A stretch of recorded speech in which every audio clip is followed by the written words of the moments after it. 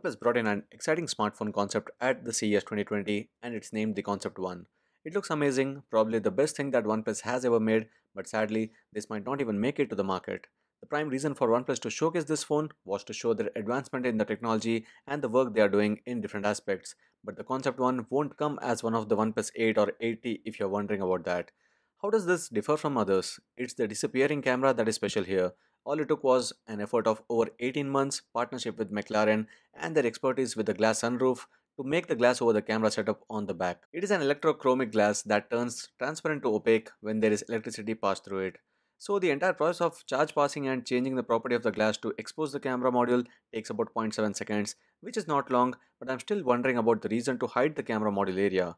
I like the way the camera shows up from nowhere, but I don't like the way OnePlus thought it should have a leather back around those cameras to still keep it differentiated as an area for the camera. Imagine the phone being full of glass on the back and the user not even realizing the camera area hiding somewhere in that.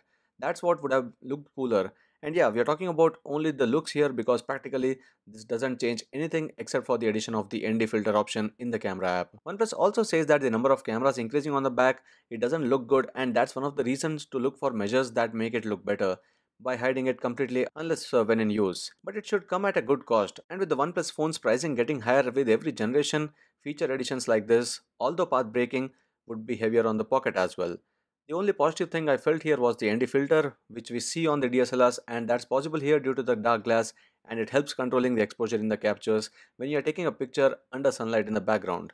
So that's my early thoughts about the OnePlus Concept One. Of course, nothing about the device apart from this was shared because it was only a concept that was showcased for the electrochromic glass, disappearing cameras, and that new look. Stay tuned for more updates from the CES 2020 and share this video if you like it. Thanks for watching. See you in the next one.